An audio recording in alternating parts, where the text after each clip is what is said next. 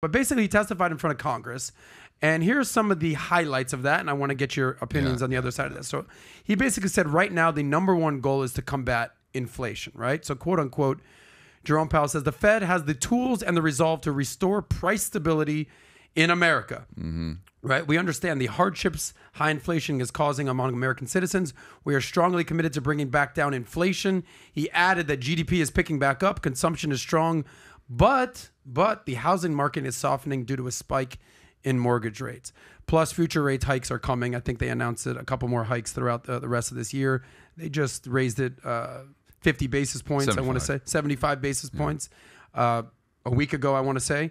And then lastly, he says, but overall, the American economy is strong and well-positioned to fight inflation. So, George, as a financial expert, would you please help us make sense of what's going on here in America today? First of all, I don't know how the economy can be strong when in Q1 it contracted by 1.5%.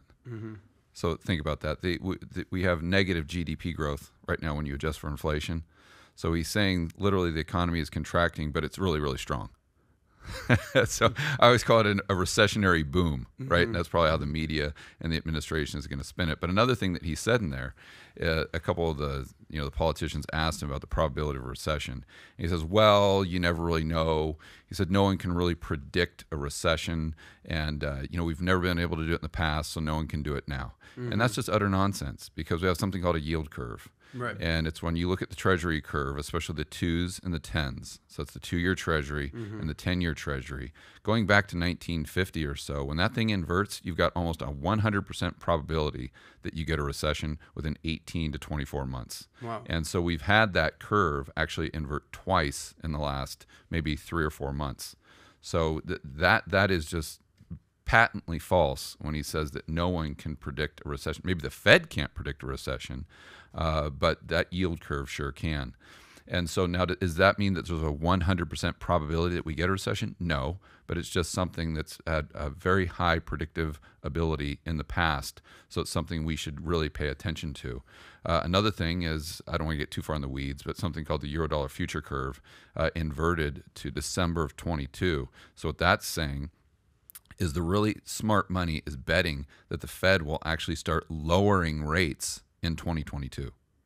Not raising them, but actually lowering rates. And the only reason they would do that is because the stock market crashes like we saw in March of 2020, or we get a recession, potentially a depression. We get 2 or 3 quarters of negative real GDP growth, and that's why they'd start dropping rates. Now, what's interesting is how do they do that if the negative GDP growth is a result of an inflationary recession? Right? So if nominal GDP is going up by, let's say, 5%, but inflation is running at 6%, that's negative 1% when you adjust for that rate of inflation. We call it real GDP. So if real GDP is negative, but yet it's still highly inflationary, can they drop rates down to 0 again? Can they do more quantitative easing? This has been their game plan for the last 2 or 3 decades. But they've always executed that plan with the backdrop of disinflation, where inflation was actually going lower.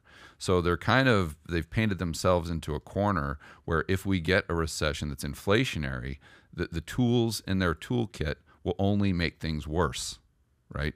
So it's like you've got to choose. Do you want to prop up the economy, or do you want to fight inflation?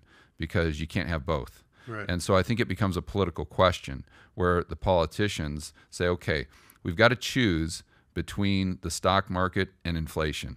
And so what are we going to choose based on the highest probability of getting reelected?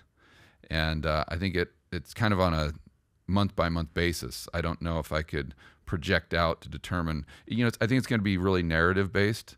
So if I'm the administration and let's say inflation it goes down, it's at 8.6 right now, headline CPI. So let's say it goes down to 7%.